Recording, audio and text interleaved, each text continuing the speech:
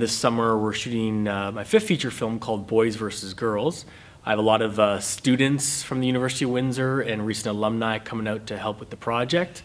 It's a camp comedy, double pun intended, where it's the first summer in 1990 that a camp goes co-ed and the boys and girls are first forced to kind of coexist there.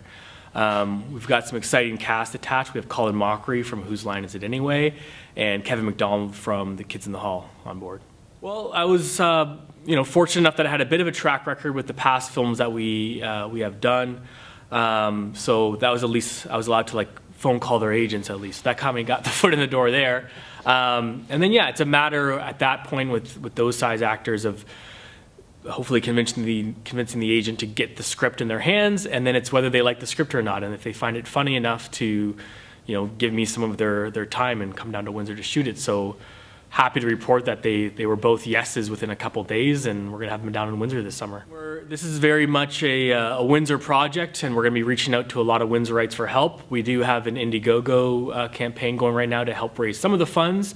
If you go to the website boysvgirlsmovie.ca, from that website you can get to all of our social media accounts to find out about updated casting announcements, crew announcements, and the link to the Indiegogo will be there as well. So it's boysvgirlsmovie.ca.